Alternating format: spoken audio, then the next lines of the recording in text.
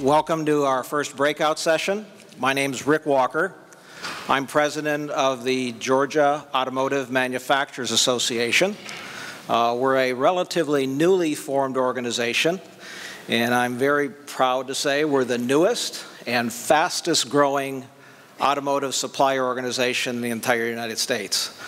We started out in 2010. We're already up to about 150 members, and I do recognize some of you in the room, and I thank you for your support. We have a phenomenal panel for you this morning that I think is going to satisfy all your expectations. The format this morning is I will introduce each of the speakers by way of a brief biography. The three speakers seems to be cutting in and out. Each of the three speakers will give a brief PowerPoint presentation running somewhere in the range of 10 to 15 minutes each. Followed by Q&A after they're all done. So if you could just please hold your questions, but we do want to allow plenty of time for questions. So again, general format, introductions by me, 10 minutes or so from each speaker, and then Q&A. And feel free to ask whatever you like. Our focus here is, of course, on logistics, sustainable competition. The fact that you're here means that you survived the last couple of years, and congratulations on that. So happy to have you here at this conference. Let me start out with our first speaker.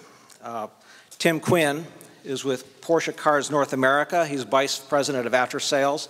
And in each case here, I'm not going to give you the full biography. You each have a handout that gives that detail. But Tim currently serves as Vice President of After Sales for Porsche Cars North America, and he's held that since 2007. He is responsible for all internal developments related to dealer and field support in the areas of parts and service. Our second speaker will be Michael Smith. Michael is here from Volkswagen Group of America operations. He's an assistant manager for logistics. He's responsible for all domestic and international transportation operations, both inbound and outbound for VW.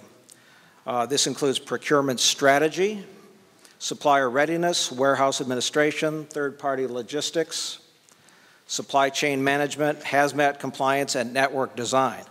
Wonder what he does in his spare time. Man, that's a lot.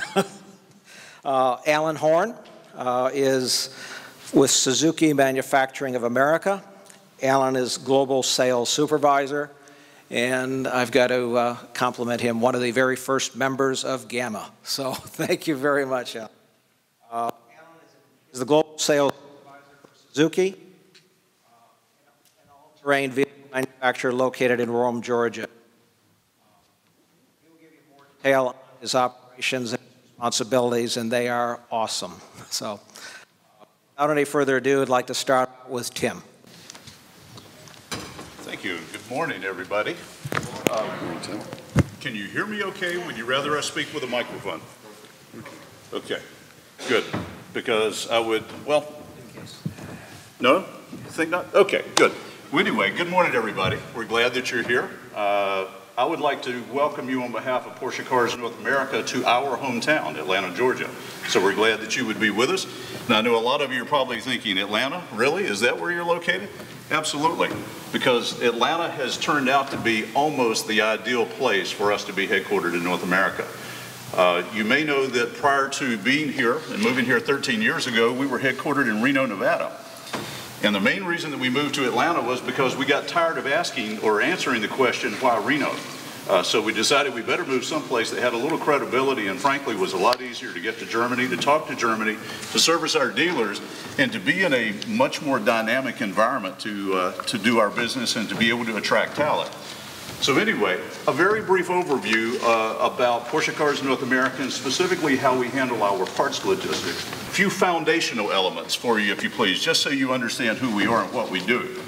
First, Porsche Logistics Services is our wholly owned subsidiary of Porsche Cars North America that handles our parts distribution and warehousing.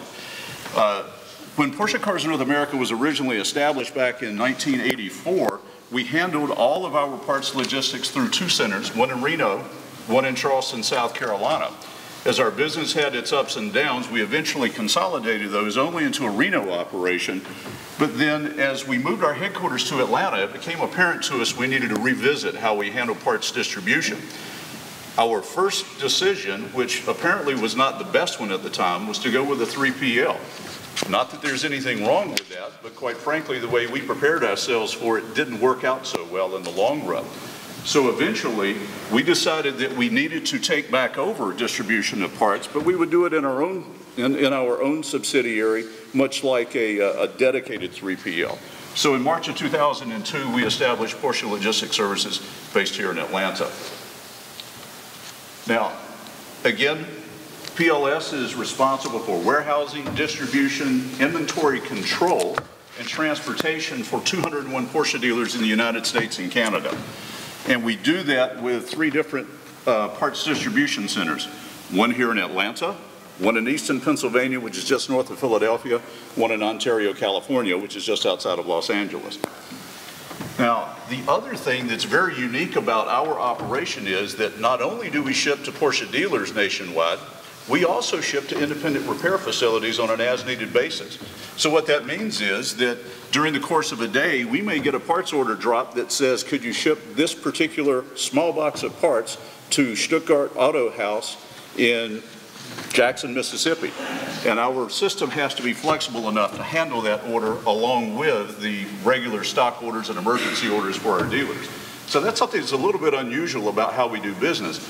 But one of the things that we do, we think incredibly well and allows us an opportunity to have some service that just isn't available everywhere. It keeps us hopping though, I will admit that. Now, a couple of things you should know, like most businesses, we're constantly in transition. We can't stay still and be able to meet the needs of our dealers and our customers. So a couple of things have happened here. Our original Porsche Parts Distribution Center here in Atlanta was only 80,000 square feet. Back in June of 2005, we bumped that up significantly because of not only the growth of our business, but also the idea that we were going to use Atlanta as our home base or maybe our master warehouse, so to speak. So if there is a part that we have in any of the 3 PDCs, but only one, more than likely it lives here in Atlanta so that we can redistribute as necessary.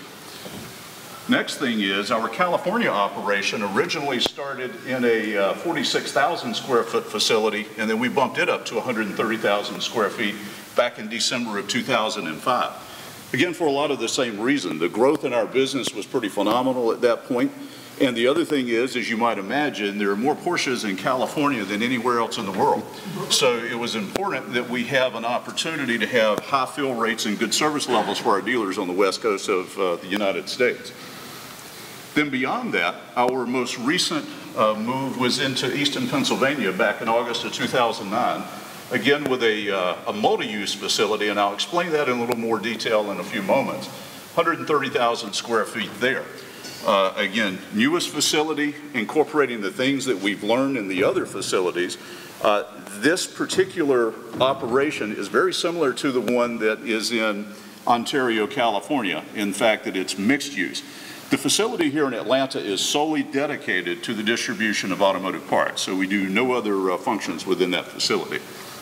So, I'd like to talk for just a second about our organizational structure because Porsche Logistics Services, as I said, is in fact a wholly owned subsidiary of Porsche Cars North America. The real key that I would point out here is that we're a pretty lean organization, and that is the Porsche way. That is how we like to do business, and I'm sure that most of you in the logistics business have found the need to continually look for those ways to get lean and mean in order to be able to survive, and that's exactly the way we do it. Now, one of the key factors here is that it functions just like a 3PL in such that it has a board of directors and it has a very key position here of general manager. And that general manager is Rob Nemchik, who is here in the front row. And I will tell you that without him and the talent that he brings to the operation, everything else would just be a mess. So we are very happy to have Rob. And he works very closely with operations managers in the 3 facilities here. I'll point out too that we have a logistics analyst that is constantly looking at how we are warehousing parts, what we have where, is it the right way, is this the most efficient way for us to do business? And of course, with changes in our business where we have different sales, we introduce new models, we have different needs, we are in a constant state of flux regarding where a part might be on a shelf, which location, which warehouse, which day. So that's kind of a critical role for us to maintain our efficiency. Second thing, a transportation manager. As most of you know, when you're talking about the logistics business, outbound transportation is an incredible cost factor. And if you're not watching every cent every day looking for ways to make that better, clearly we're in trouble. That's where we can gain a lot of efficiencies. And in fact, I would point out here that we have had more gains in this area than anywhere else in our operation. So again, one thing you should know, 80 people in total, including all of the management staff throughout the 3 PDCs. We use some casual labor as necessary. Again, we like to try to keep a very nice, lean team on board to keep us going here. So, you might ask yourself, how do you cover the United States and Canada with just 3 parts distribution centers? And I don't know about your particular business, but it's quite a feat for us to do this, because what happens in the automobile business, as my colleagues here know as well, there is minimal understanding of why I don't have what I need when I need it or immediately thereafter. So the key that we have here is we have zoned the continent, as I'm sure many of you do in your business. But what you can see is that the supply lines from some of these distribution centers to the dealers is incredibly long. And that obviously creates some challenges for us in making sure that we can be efficient, making sure that we can keep our service levels up, and that we can meet the demands of our customers. I talked about how we're constantly looking at how we manage that inventory and where the pieces are on the shelf. We do the same thing on the logistics side as far as outbound freight. Our transportation manager is on an ongoing basis looking for ways that we can maximize our service level, minimize ship times, minimize the cost. Of course, always with overriding concern, are we serving our customer? So big challenge, I'm sure. Again, some of you are faced with the same type of thing. And we'll talk about this a little bit later on. We ask ourselves, is this optimal? I don't know, but we'll come back to that. I wanted to show you, though, what typically a facility might look like for us. And this is the Easton, Pennsylvania facility, our newest. And when I talked earlier about it being mixed use, what you see here is actually what we refer to as an area office. Most car companies that operate in America have regional or zone offices scattered around, as do we. And in this particular case, for the eastern or northeastern United States, the management and the field traveling team live in this office here. What you can't see so well in this photograph, even though you see the windows there, that actually is a showroom environment inside. So what we're able to do is if we need to have a dealership meeting or if we want to do a sales training event, we have the facility right there so that we can set it up just like a dealership and bring people into that environment. It's also a pretty cool place for us to park some cars so we can walk by and see while we're there on a regular basis. What you can't see in this facility, but I'm sure you can imagine, is the big box back here is parts distribution center. It's very clean, it's very neat, it's very organized, but it's like most distribution centers, probably not the sexiest thing you've ever seen, okay? But it's very straightforward and efficient. What we have along this side of the building is a service training center. We have the ability to train Porsche dealer technicians from the various dealerships in the northeastern United States, and we have ongoing classes there. Any given point in time, we probably have 20 to 25 Porsche technicians who would be here learning how to service our automobiles. And this is an operation that goes year-round, as you might imagine, with a variety of different subjects. Right at the moment, they are teaching as fast and as hard as they can on our new 911, which was just launched this weekend, because we want to make sure the dealers are capable of servicing them. So at the end of the day, this type of facility is ultimately what we believe works best for us, not just from a logistics viewpoint, but from bringing the other elements together under what we would refer to here as a retail support facility. So like I say, parts distribution center, training center, area sales and service office, all at one location. Now, I did mention earlier that's not the setup here in Atlanta. It's a little bit unique because this is our headquarters, and we're also going to have other issues that we have to take care of, like a technical support office. And with our headquarters here and the new development that we'll be doing over by the warehouse in the coming months, our configuration in Atlanta will be a little bit unique. But this serves us well in both Ontario and Easton. So, a few extra bits about who we are and what we do. Fortunately, we've had 8 consecutive years with a positive return on sales. That is thanks largely to Rob and his team, more than anything else, watching every penny we spend. A lot of times people take it that because Porsche is a big name and a big brand and that we sell expensive products, that money is no object. I assure you that is not the case. The Schwabians from South Germany are basically the Scottish of Germany, okay? We watch every penny we spend, and if it wasn't for Rob and his team, this type of return on sales would not be possible for us. Something that contributes to that is that Rob and his team declared what they call a war on claims several years ago, and every day, every year, they are concentrated on reducing mispicks and on making sure that the packaging and the transportation is such that the part arrives to the dealership without need for any type of claim or replacement. And you can say, well, that's great. It saves some money, and every one of you I know in your business can see the benefit of that. But let me tell you an additional benefit. When you have a customer with a $150,000 automobile that is waiting for a part that's got their baby in the shop and not on the road, they are not very understanding as to why the part got there damaged. So it's a huge concern for us. But the good news here is when we're looking for efficiency, not only do we find the efficiency, but we also improve our service level to the customer. Rob's team's turnover rate's less than 3%. I think that if we look back at some of the early challenges we had when we first established PLS, we had a lot of churn.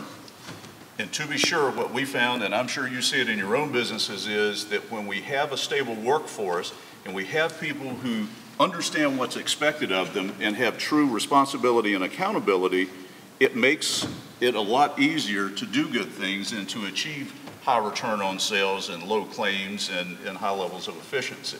So thanks to Rob and his team, again, an incredibly stable workforce. One of the things, and I mentioned this earlier when we were talking about efficiencies, is we believe in dedicated delivery. Now that's not a new concept in the automobile business or in a lot of other businesses. But remember back that map that I showed you a few minutes ago. And remember how far some of those distances were away from where those parts distribution centers were. We do dedicated delivery for almost 80% of our sales volume from those 3 PDCs. We do dedicated delivery every day out of Atlanta, Georgia, to Chicago, to the upper Midwest, to Dallas, Texas. Now, we couldn't always do that.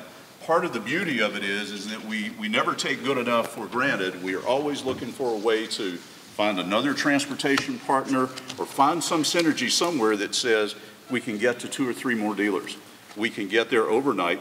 And so essentially, these dealers will have a part shipment leave the PDC every night, 5 o'clock. Depending on where they are, it's delivered overnight. At the very, very further set of our dealers on the inventory chain, you'll probably see a delivery in Dallas in mid-morning, 10 o'clock. But it's still much better than we were able to do to them previously. Again, we never take good enough as an answer. We've got 137 dealers on dedicated delivery. We're starting 9 more in Ohio in just a few weeks. And we're probably not going to rest until we've got 201 served this way. I'd like to mention one other thing too. You know, Porsche is recognized as a performance brand and a performance company. Performance is not just about sheer power. It also has a lot to do with efficiency. And we believe that environmental responsibility is really at the center of efficiency as well. When we look at our operation, we look at our products, it's important that we take this seriously and that we not just pay lip service to it. So a couple of things that we've done, big ones. That facility I showed you earlier is the first and only Porsche facility in the world that's LEED Gold certified. Okay? Now, we didn't have to do that, but we thought it was the right thing to do. And it is an incredible facility.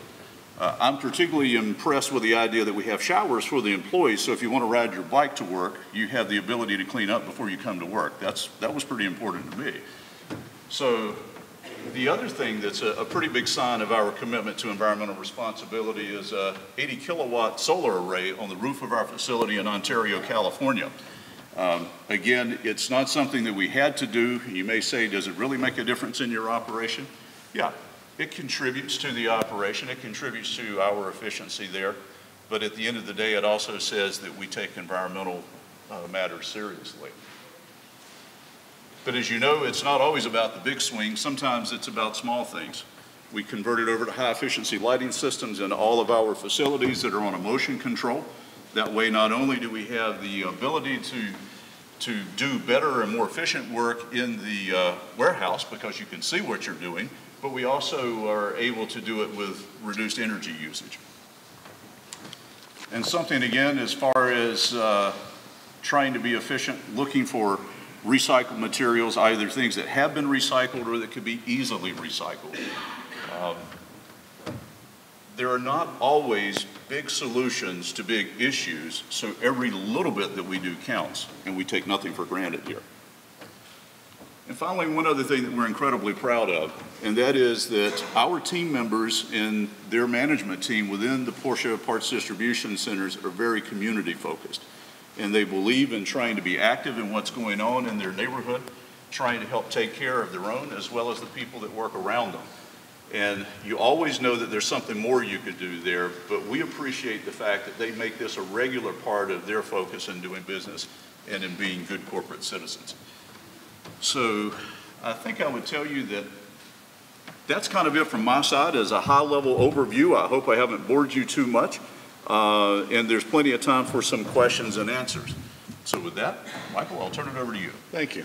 Tim, possibly while I'm changing the PowerPoint deck, and before Michael starts, could you just answer one question? How in the world do you cover the entire U.S. and Canada from just 3 centers? That's a logistics masterpiece right there. But it is a very, very difficult operation, as we've said. And what it means is that, of course, we continue to look for those ways to get the dedicated delivery. We are continually looking at how we balance the cost factor and the efficiency side versus serving our customers, which I told you was incredibly important to us. And realistically, we have to be concerned about where we're going in the future as a brand. So we know that we expect a lot of growth in the next 6 years.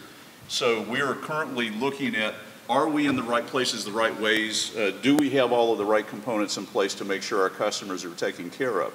The real key is you never take it for granted. Every day you ask yourself the question, is this the best we can be? Thank you. Thank you.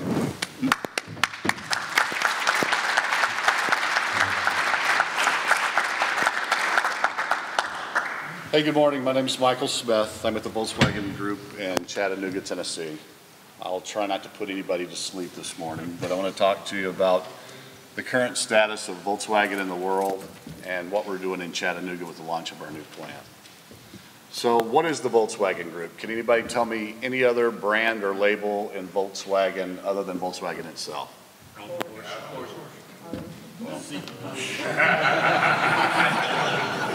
Not yet. But we're close.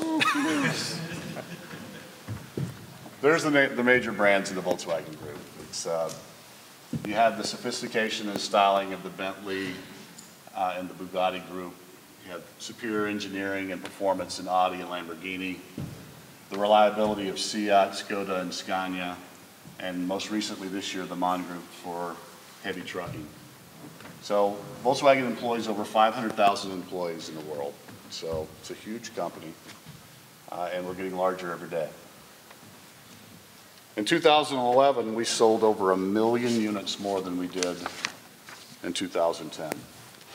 Pretty good in a recession.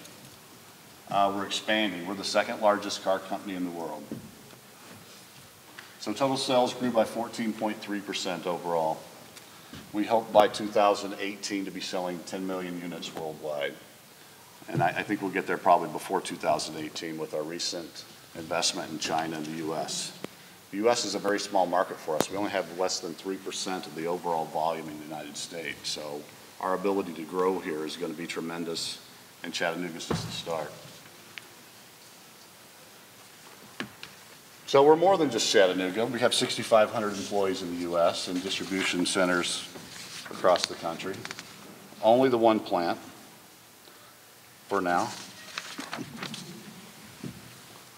But you can see we have a nationwide presence from east to west and north to south.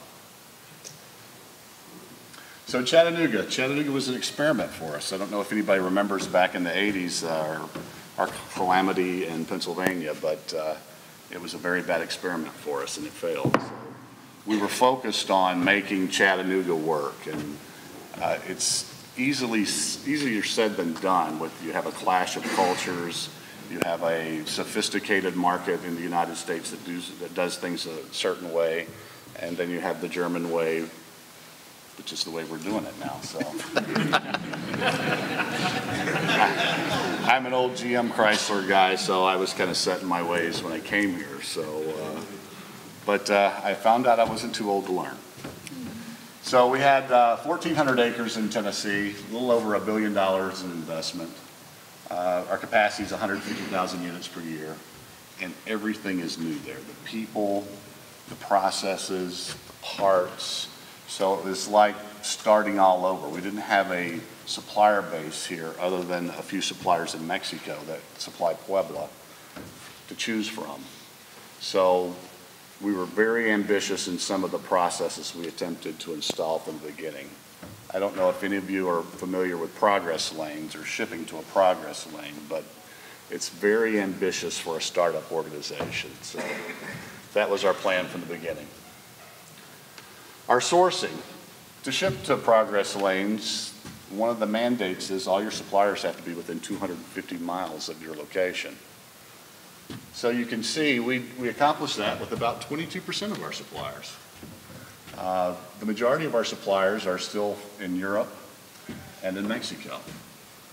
The majority of the volume's within 250 miles, but that creates its own problems also. So you have a large volume with very few suppliers, and you had very little volume with your major majority of suppliers throughout the country. So what we intended to do from the beginning was expanded by the availability of suppliers in the region. And that's part of why we're here today, is because we need more suppliers and we need more sourcing from this region.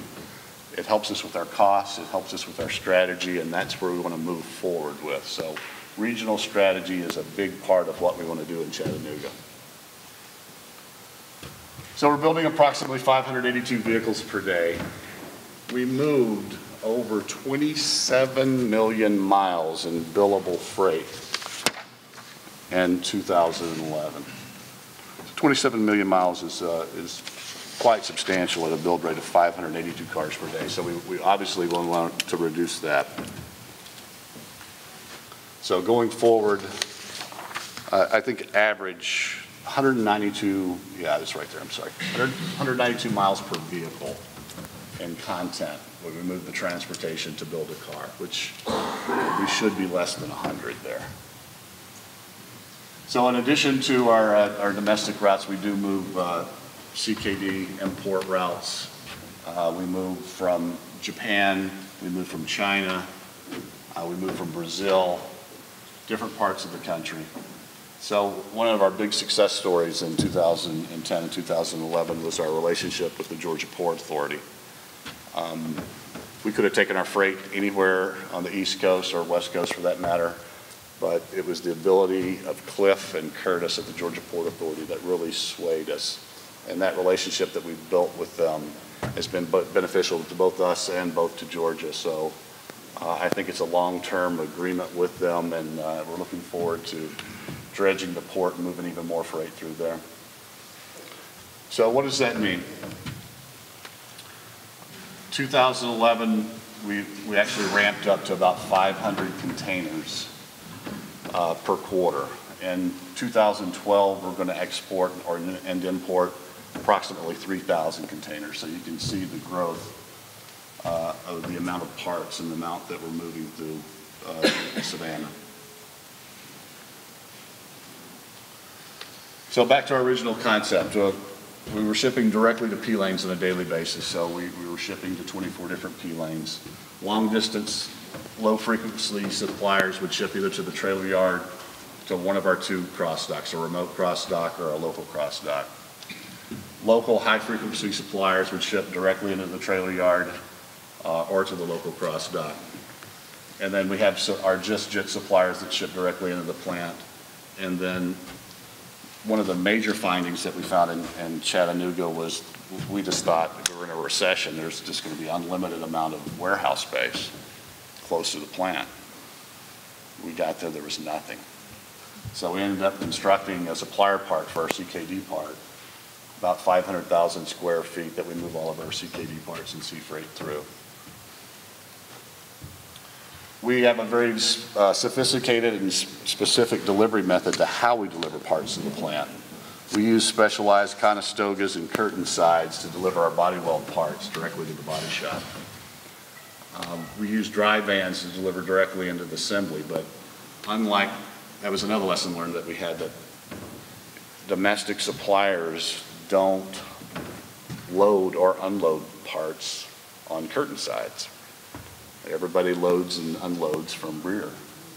So we put together the European plan, basically that says we're going to unload everything on curtain sides and side loads. And we showed up to suppliers and they kind of looked at us like, well, how are we going to load that? But it worked for us. We worked with the suppliers, we worked with the specialized equipment. We have a very unique way that we deliver parts based, we choose the transportation based on the type of part, the equipment that the part goes on, and the delivery method. So it's a very sophisticated delivery method to the plant. And that's just, if you don't know what a Conestoga is, that's a Conestoga. It's a fancy curtain side.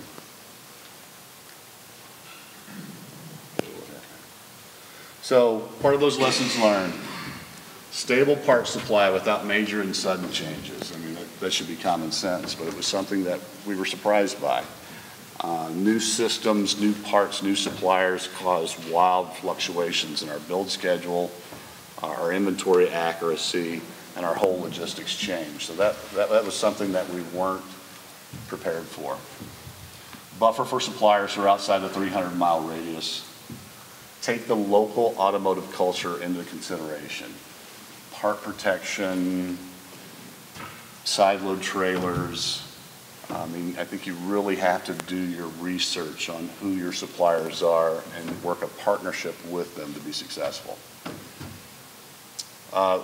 The aforementioned lack of rentable warehouse space, which is still an issue for us going forward. Anybody got a warehouse in Chattanooga they want to rent? And our ramp-up concept. We were very aggressive in what we wanted to do, and I think sometimes you should take a step back and take your time and do it correctly more as than to be gung-ho in your launches. So what does that mean for opportunities in 2012? We want to develop relationships with regional service providers that give us long-term synergies for both companies. We're looking for relationships to work with suppliers going forward in the region. Additional sourcing through Savannah. I mean, that relationship, and we're being so pleased with the service and everything that we've accomplished there with the Port of Georgia. Working with the Customs and Border Patrol to establish a FTZ zone in Chattanooga, and then localizations of the services in the southeast region. So that's it. Any questions? Thank you, Michael. While I'm changing over the PowerPoint slides, just one question that I have is what one quality would make a logistics supplier stand out from others that you see? I would say honesty and reliability, which is not to say that most suppliers aren't honest and reliable, but there's different levels of service, and I think we're all in a service organization, whether it be sales of Passats or if it's supplying parts. So at the end of the day, if it's truly a working relationship, that you're going to get out of it what you put into it. And I think that's what we're looking for people to work with going forward. Yes. Timing. Alan?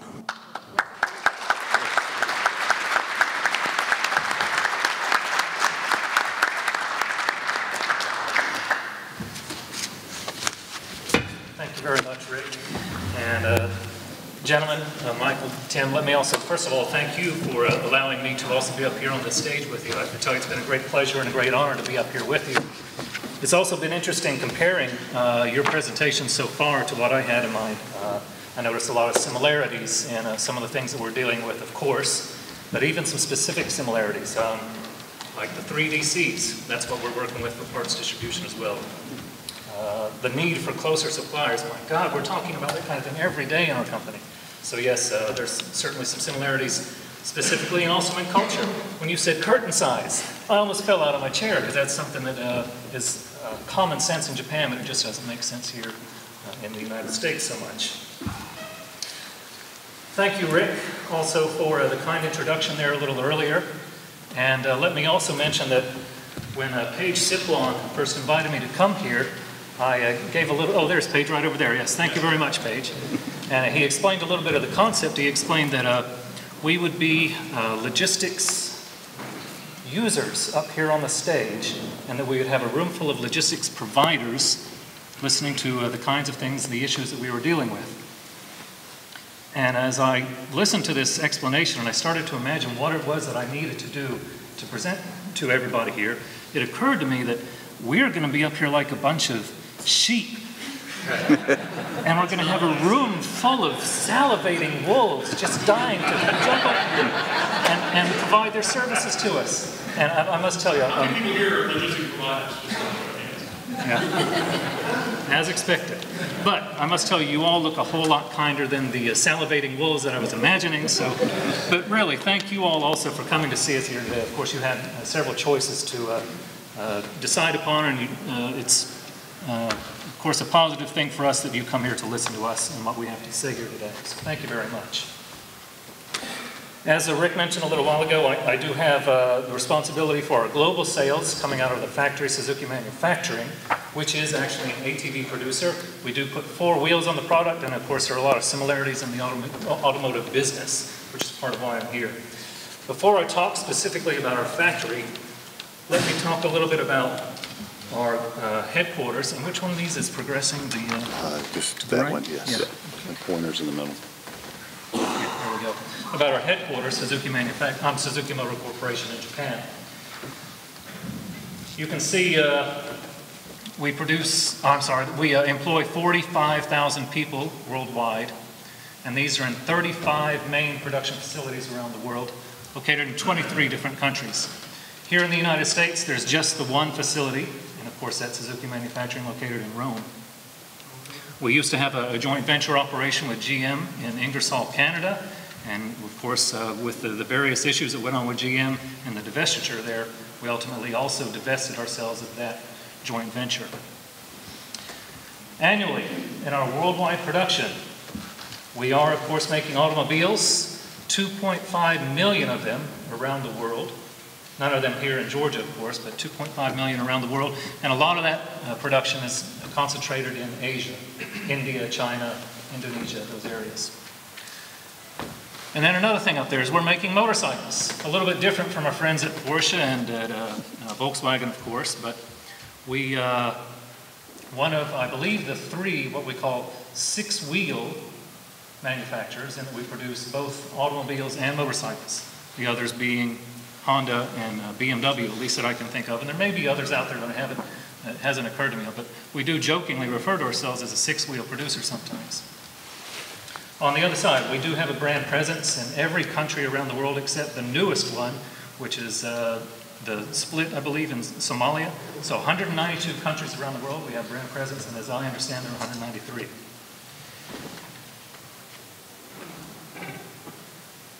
You notice up there then, of course, that we've got a discussion about automobiles and motorcycles.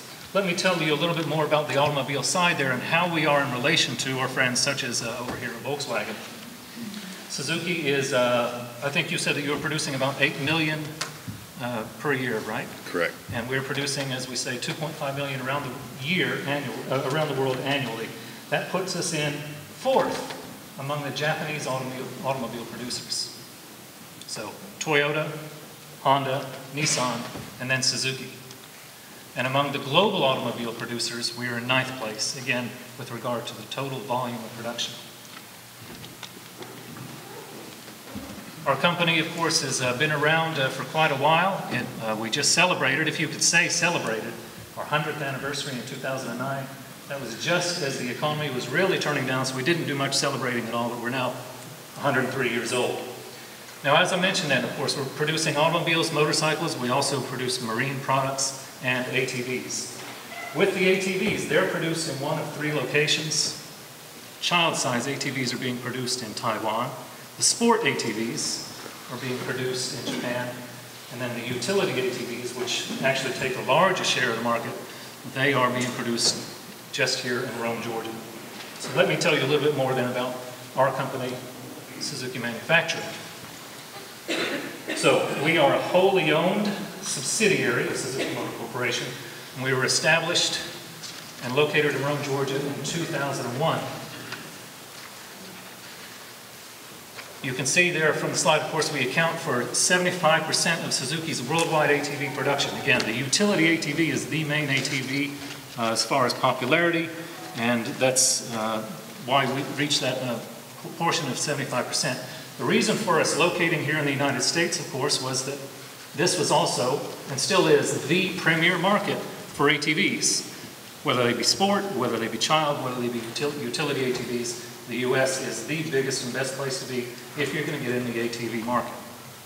Our reason for being in the Southeast, of course, of various issues, things related to labor, of course, had a big attraction for us. Availability of a ready-to-go workforce, and then, of course, the people in the state of Georgia and programs such as the Quick Start program were another big reason for us coming here.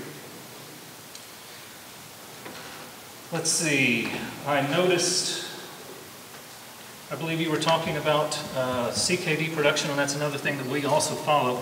It's a CKD model. The engines for Suzuki's ATVs are being produced in the engine factory in Japan.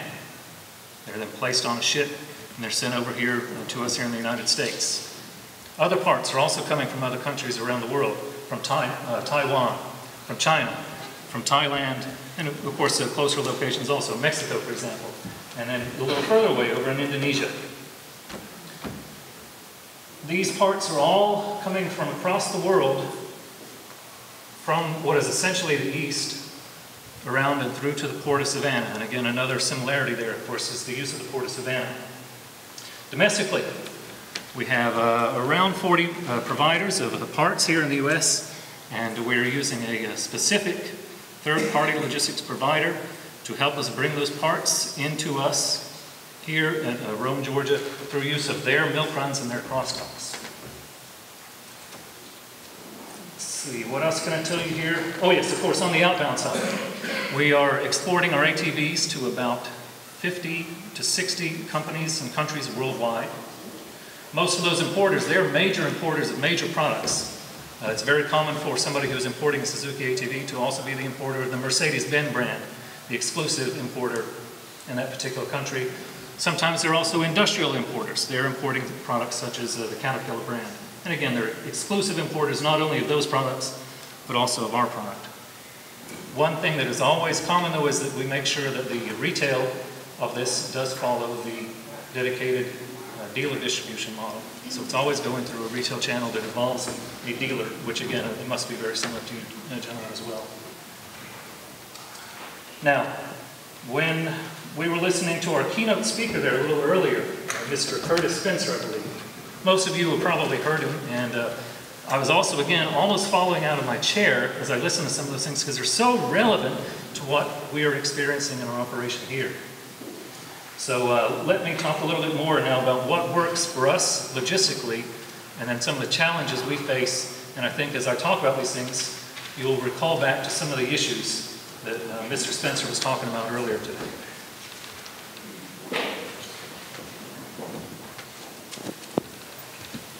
Now, as you look up on that chart, or I'm sorry, that slide there, you're going to say to yourself, what? What are all those words up there? Where's the chart? Where's the hub and spoke diagram on top of the map? Where's the chart about the number of TEUs which are being exported and how many trucks are being delivered through what number of bays coming out of our factory? And it occurred to me, again, as I was thinking about who I'd be presenting to here, that what would really work would not be those numbers, but instead something very basic and very simple. So I've taken the billboard sign advertising approach to the explanation here. Probably many of you know that with a billboard you need to limit the number of words on there to between 8 and 10 words. And I think what do I have up here? Probably about 10 words on that one. So what works for us then on the inbound side? We've already talked about Savannah being a common popular choice. Let me talk a little bit about our West Coast experience in relation to that. When we started in 2001, we said to ourselves, what's logical? Consider the frequency of vessels coming across from Asia. And remember now, I've talked about the fact that a lot of our parts are coming from Asia. They're coming across the Pacific. Given the vessel frequency, it made sense to have them come in through the West Coast ports, onto rail, and then down to us here in Rome, Georgia. What we found, though, in practice over several years, was that we were often dealing with labor issues in any of the West Coast ports. Strikes, other issues were holding up our parts there in the West Coast port. And of course, this was ultimately affecting our production line. Even after the parts got out of the port, we felt we were still dealing with issues related to the rail. The rail delivery just wasn't working for us very well. It was often weather related, and I understand it was out of control of the rail lines, but not only in winter with the snow, but we were also dealing with issues in the summer where the rails are melting and they can't travel on a particular route. These things then ultimately led us to redirect all of our shipments through the Port of Savannah. And I tell you, that's got to be one of the best choices we've made, because ever since we've done that, probably 4 years ago now, I don't think we've had a single issue for the parts going through Savannah. Now, I'm sure all of you are thinking that I'm about to collect a check from the Port Authority of Savannah, but I tell you that's not the case. But I haven't even met anybody here from the Port of Savannah here today, but I just want to let you know that is the true voice of the customer there. We are very, very happy, of course, with what's gone on in the Port of Savannah. We also use returnable packaging. I think that we touched on that a little bit there, and I think what's worthy of mention here is we use the returnable packaging for not only our domestic inbound shipments, but also our international shipments. Engines and other parts which are coming to us from across the Pacific, they're going in returnable racks. Those racks are collapsing. We're putting them back in the same container that they came in, and we're shipping them back. Now, of course, we're not using every container. The utilization is probably 1 out of every 4 containers. 4 inbound, 1 exbound on that returnable packaging for the international suppliers that we're using. And then, of course, I mentioned earlier we have a 3PL, a logistics provider. I won't say their name specifically, but I must tell you again, we're very, very satisfied with them. And their services that they provide to us through their cross docks and their milk runs really help to make things work for us very efficiently. Of course, I talked about the impact of some of the things such as the West Coast ports problems we had earlier. That provider was able to help us get past a lot of those problems. Issues and problems and or challenges, if we should call it that. Again, there's another 6 to 8 to 10 words up there, but look at those. There's nothing new up there. Every automobile supplier in the world and every automobile manufacturer in the world is probably dealing with those very kinds of issues. None of that's very new to you. Volume. Need I say more? We're all struggling for volume and getting enough volume to not only keep the assembly line running at an efficient pace, but also to cube out. And it's an issue which I'm sure every one of you are familiar with. The sourcing issues, I think I want to just touch on that real briefly. Catastrophic sourcing issues. Just 1 year ago, of course, there was a huge earthquake, and then followed by a double whammy after that. So the triple whammy there in Japan that everybody thinks about. We also have had the flooding in Thailand very recently, and those things, those issues did affect our own operation greatly, as well as I think probably all of the manufacturers, perhaps you gentlemen as well. But there's also the traditional issues that we're dealing with. And let's just take a real-world example, an inbound vessel that's coming from Japan. It leaves the port of Yokohama, and it's held up by a typhoon. Halfway across the Pacific, it has a medical emergency. They're diverted to within reach of a helicopter to remove somebody from the vessel. And then finally, as they're reaching the ports, this side, they have an oil leak. The whole vessel is quarantined. And that adds 2 to 3 weeks to the entire trip of that vessel. That kind of thing, a more typical, if you want, it's hardly a catastrophic issue, a more typical kind of issue, but it's something that we are dealing with constantly. And anybody who's involved with stuff being moved across the ocean is probably dealing with that too. What do you need in these cases? Well, you need time to be able to figure out how to react to those traditional issues and how to proact or be proactive about those larger scale issues. So what here is really different, the difference is very little. It's just a matter of the scale or the scope, the amount of time that you can invest on something traditional, or the greater amount of time necessary to be invested on something like the catastrophic issues. Again, let me point out a real-world example with a catastrophic issue. 2.5 years ago, I think, maybe close to 3 years ago, there was an earthquake in North Japan. And that earthquake knocked out the production capacity, the production capability of a piston ring supplier. Again, we are greatly affected by that. And as we start to peel back the layers of what's going on here, of course, they're not our primary nor secondary supplier, they're a tertiary supplier. And we come to find, along with practically every other Japanese manufacturer and several overseas manufacturers, that they are the sole supplier of those rings, which go on the pistons, which go on our engines. How far down do we need to drill to be able to uncover these issues and make sure that we're able to proactively eliminate them? It takes a lot of time, a lot of investment to be able to do that. So what is the key here? Flexibility is the key. When we encounter these issues, who are we going to?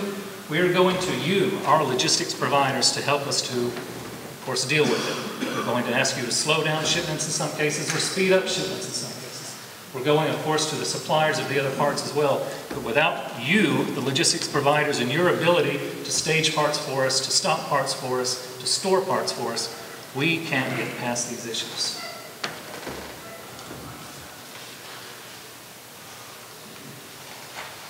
On the outbound side, again, this is a discussion of what works and then what the issues are for us. Use of a 3PL warehouse. Now, I think there's an important difference right there between the other two gentlemen here on the stage and my product, in that with an automobile, after it's produced, it's going out into a parking lot and it's going on to basically an open trailer. Our ATVs, they're being put in a crate. Crate is surrounded by cardboard, and it's made out of wood, heat-treated wood in some cases. This means we can't very well store it outside. It has to go into a protected warehouse for not only the elements, but also for security. They're a little easier to steal than some of the automobiles, I believe. So we have to rely on a warehouse, and we did start out using our own warehouse, and we quickly found that that was not working for us, and we switched to 3PL. Why? The scalability. 3PL was able to adapt their space to our needs. We were producing a little, they gave us a little space. Ramp up, as you mentioned earlier, very quickly our production, and they were able to provide us all the space we needed. Can't go wrong when you're somebody like us in using a 3PL, and so we've been very happy with that.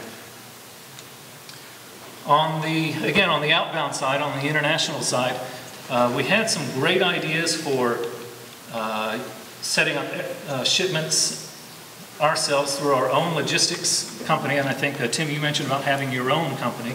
Ultimately, what we have found is that it's better to let our customers select the forwarder.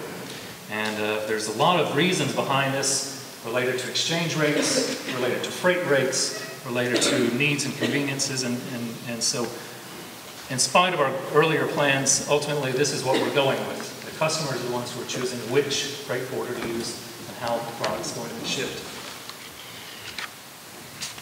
The challenges on the outbound side. Again, you look at those and you start to say, well, hey, I know about all these already, and you do. They're the same challenges that we're all facing. Equipment availability. But let's go into a couple of specific details about equipment availability. For us on the outbound side, remember, we're putting stuff in containers and shipping them out. Container availability, that's what we're really talking about. Sure, yeah, maybe we have a problem where a trucker or a piece of equipment can't come in on a certain day. But I'm talking about over the course of a month, being unable to ship 30% of our production capacity because we can't get enough containers into Northwest Georgia. This relates directly to some of those issues that Curtis was talking about earlier about the inbound containers and the outbound containers and no more backhauls. Getting those containers and getting access to those open containers for us was a very real issue, really harming our sales. So that's a continuous challenge for us. Another one that maybe doesn't affect people so much and it's not so obvious, but it is for us. As we're expanding and as we're growing, we're moving more and more into the developing markets. Developing markets, of course, you can imagine the countries I'm talking about. And when you go to those places, the security levels are not quite the same as what you might expect in other places. What we encounter then, of course, is some sort of loss or theft. Loss or theft. Now, where did the theft, if it was a theft, where did it take place? Our assumption is that it took place overseas. But we had a couple of, two real-life examples where the theft actually occurred here in the United States. Getting the feedback from the people who were involved in the transportation, of course, has been very difficult. But understandably, we're all busy. The real problem we have is getting the feedback from the insurance companies who are reluctant to even assign an investigator to it. And of course, getting the feedback from the police, who are absolutely overloaded in every country you work in with other issues that they're dealing with already. How can we get them to devote a little bit of time to somewhere between $10,000 and $100,000 loss in ATVs, which appear to have been stolen, when we can't even say exactly where the theft occurred? That's one of the less obvious examples. The final one there, I think, if I say those two words, regulatory compliance, we'll all nod our head here together and say, yes, we know the issues we're dealing with. Again, a specific issue we have with that we're dealing with right now is a common understanding of what that compliance is. We're shipping ATVs which have battery acid in it, and it's considered a hazardous good. The acid itself is.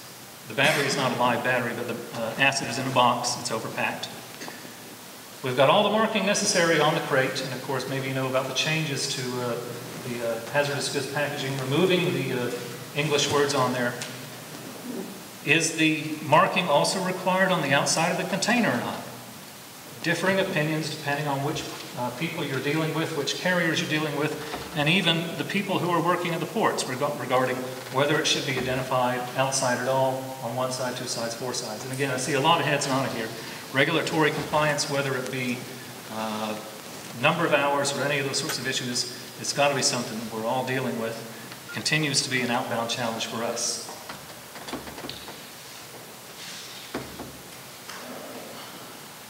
I believe that brings us to about the end of everything I have to say here. Yes, so let me just go back and say very quickly then, what are the things to take away from my billboard advertising here concept with the presentation? Well, on the inbound side, for us, Port of Savannah equals success.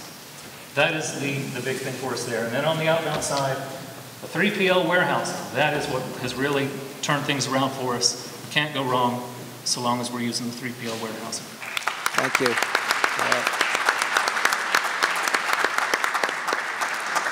What would you see as let's say a high point in your dealings with logistics suppliers, both inbound and outbound, over that 10-year period? High point, as in a positive point. Well,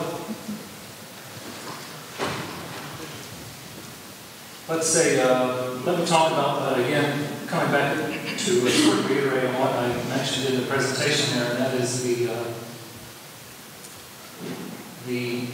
ultimate change to allowing our customers to designate who the forwarder would be. When we originally set up the business, we had these huge plans for being able to program not only our production, but also being able to program a shipment all the way into our customer's warehouse in France, Germany. We envisioned being able to draw the production schedule and drawing it all the way out to the day that it arrived in the dealership in Italy. And those great plans were all ultimately for naught for a couple of reasons. One of them was, as I think I've touched on briefly, the freight rates and the variability of the freight rates. But another one was the weakening of the U.S. dollar. That has been both good and bad for us. As the U.S. dollar weakened, of course, there was more and more interest in our product from overseas customers. We were doing all of our business in U.S. dollars, and their euros, their Canadian dollars, their Australian dollars, their Brazil real. They were all buying more and more of our ATVs, and it was a great benefit to us. I believe what we also found, though, was that containers themselves were being moved into other markets, such as the Europe to China lanes, rather than the U.S. to China lanes, because the return on the investment there just wasn't as high as it was being used in Europe.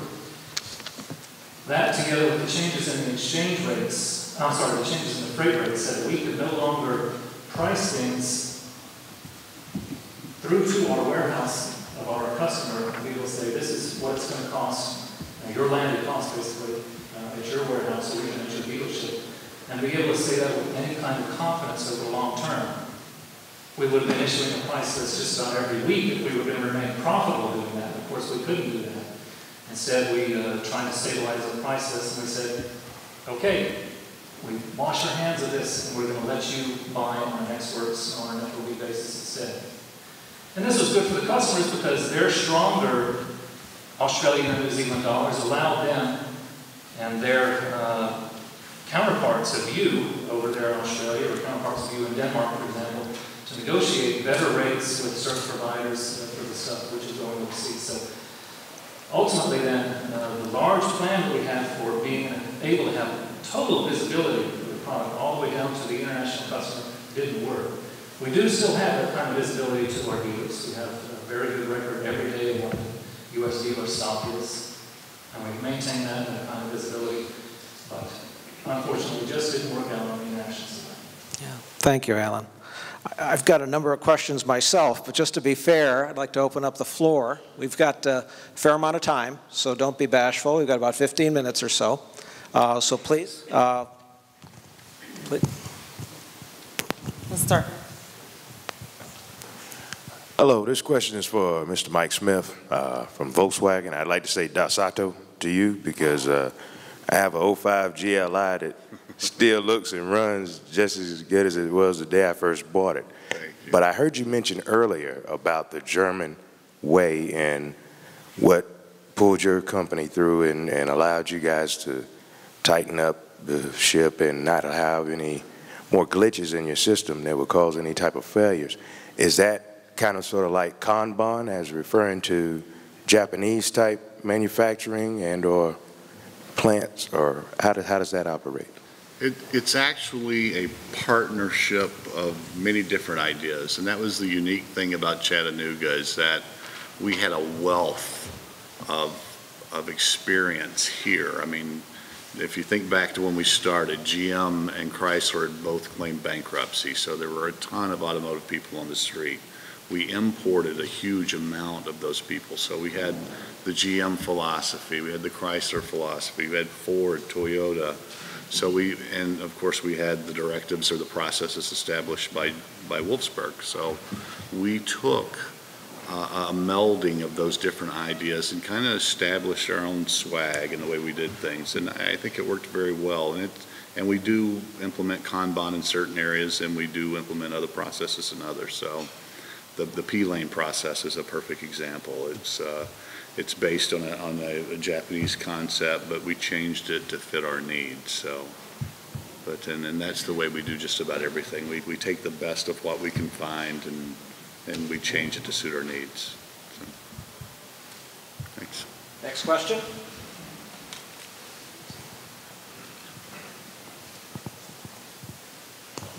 Hi, my question is for Alan. Maybe I'm missing something, but I'm trying to get a grasp over your business model and your decision to sell to your customers on an ex-works or FOB basis. Can you give us a definition of what you consider your customer? Is it a wholly owned Suzuki dealership? Are they privately owned dealerships? I'm just trying to get an understanding of that. We, in each of the markets that we're dealing with around the world, roughly 55 to 60, which are purchasing our product. We have sole importer who may or may not be a wholly owned subsidiary of Suzuki Motor Corporation. Now, of course, Suzuki Motor Corporation is targeting certain markets and in some cases buying what was originally a privately owned distributorship in that market and making it a wholly owned subsidiary. For businesses like that, which have become the wholly owned subsidiary, it's not been so important for us what the pricing model is, whether it's a CFR or an ex-works or what, with our other customers. And the reason being is the consolidated sales are all being consolidated at Suzuki Motor Corporation with those types of sales. With the privately owned importer, sale is counted at our level in a different way, and it's important for us to be able to count more of a sale and to be able to include the freight in the sale, so that had some importance to us. We, like I said, had intended to program visibility all the way out to the end by using our own logistics providers here in the U.S. who would manage things all the way down to the warehouse, whether it be in Sweden or Turkey or in Zimbabwe, in one case where we've exported there. And what we were unable to do then was be able to choose our own provider who would be able to look into our system and then also look out and say, here's where the product has gone. I hope that answers your question. Instead of being able to use the one provider who will ship to every market around the world, we are instead, I don't think mercy is the right word, but we're allowing all of our customers who want to choose their own providers to choose their own providers.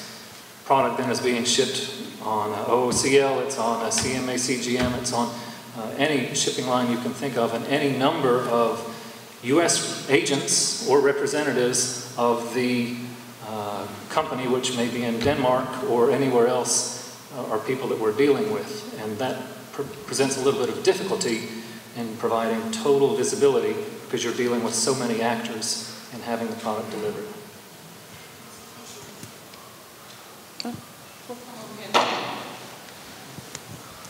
My question is for Mr. Smith. I'm Adam Bruns with Site Selection Magazine. I'm in the middle of reporting a story about the rare distinction of achieving the LEED Platinum certification in Chattanooga, and I'm interested in how much of a pain in the neck that was from your perspective, or conversely, what that, like you say, maybe what you've learned from going for that.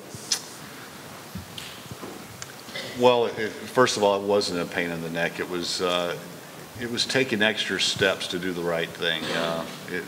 It's something we're very proud of. It's something that we all work towards.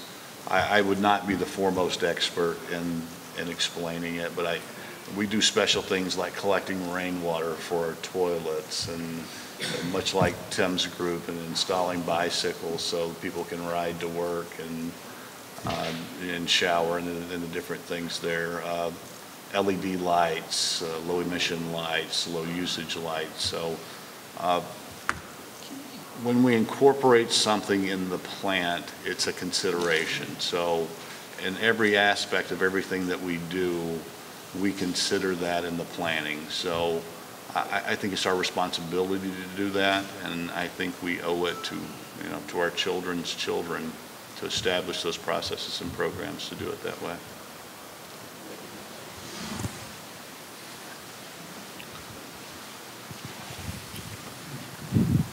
Thank you. Yeah, this is kind of, I know that Georgia has attracted your businesses here because of our airport, because of our port of Savannah.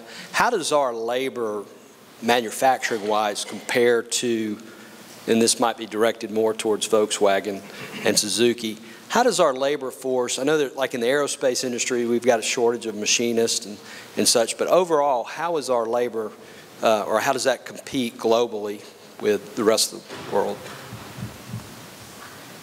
Alan, go ahead. Okay.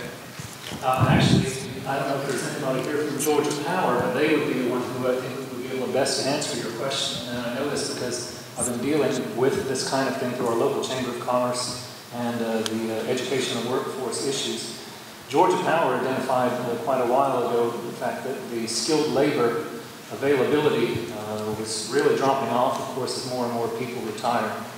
And they have some very good graphic examples that show it here in the area. Of course, Georgia Power, I think, is looking specifically at the state of Georgia, but they are the Southern Company and cover 3 states, so they're probably looking out much further than that.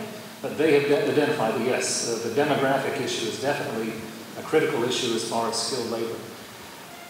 For us specifically, I don't think that it is as great of an issue as it might be to some others, because we're not using so much highly skilled machinist type labor. For us, we had exactly the kind of labor we needed here. We needed assemblers. We needed people who could put the parts together, people who could follow the directions, and of course the union issue also played a role in it, and we found exactly what we were looking for right here in northwest Georgia, in part because of the prior existence of the carpet manufacturers who had the textile mills who had been going out of business around that time. Of course, larger products require more skilled machine-type labor. Maybe you have another comment that you can add to that. Yeah, there were basically no automotive people here when we came. So the technical skills specific to automotive we developed or imported. So, and we've done a lot of things to increase that knowledge in our community. We have on-site training facilities with Chattanooga State College.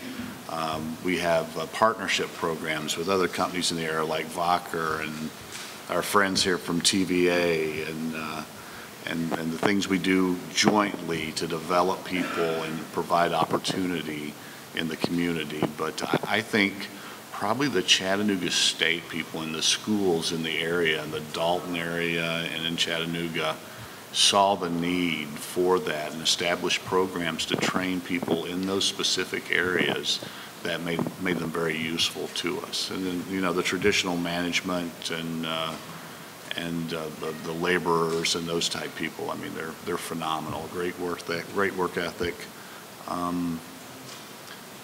I've lived in many different places. I think you have a little bit more pride of ownership in the area. So I'm very impressed with what we've seen thus far. So. Yeah, we have time for 2 or 3 more questions. Michael, in your slides you had a bullet that said that you didn't have rail infrastructure at the plant. I thought you had both NS and CSX in Chattanooga. I'm sorry? You said there was no rail infrastructure? Infrastructure? Yeah. No warehousing. That was specific to the Okay, area. because it said rail, so I was wondering if you have both CSX and NS at this plant. We do have rail service. We use it for export, for shipping cars more than anything. Okay. We move a lot. We have 42% of our suppliers, 17% of our parts are in Mexico. I mean, that is an area that we could really increase our usage of rail. What we've found and with some of the agreements that we have is that it wasn't real competitive at the time we bid it. So I know prices have changed quite a bit since then. Mm-hmm. So, and we're a benchmarking company. We go back and get the best price, or we attempt to every 6 months. So are you with a rail company? No, I have friends in the rail industry, and I want to see them do more in Georgia. Well, there's 3 geniuses on the back row back there from Volkswagen. They're all your transportation sourcers and processors and servicers. Go see them there. Well, the other thing I wanted to mention is you're in Tennessee, and we have friends at TVA, and we know people in Tennessee. But TVA's back there in the back here. Wave. I just want to make one comment. If you want FTZ, and if you want better port credits, you need to do something with us in Georgia. We're working on that already. So. Anyone else? I didn't hear either one of you mentioned sequencing. I'm big mouth. I don't need it. Yeah, we have a major just-in-time, just-in-sequence operations at our plant, yes. Okay, one more, please.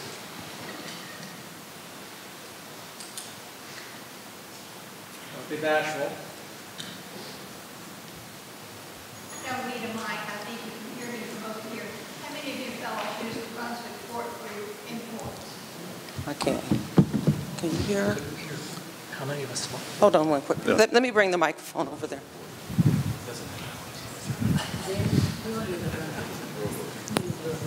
I was just curious to know which ones of you use the Brunswick roll-off for your rolling stock that you import.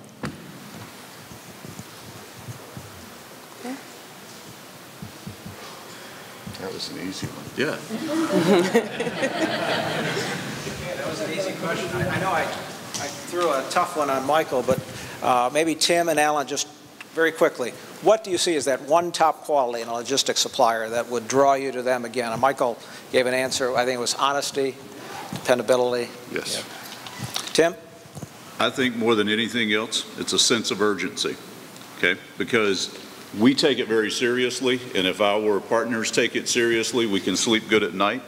Almost every anxious moment we have in the logistics business is because someone's not as focused on providing the services we are. If we could add to the two comments so far, I guess the other thing would be what would help us to select one would be a good track record. We're always going to look at the track record of somebody before we make that ultimate decision. Okay, thank you all very much. Thank you.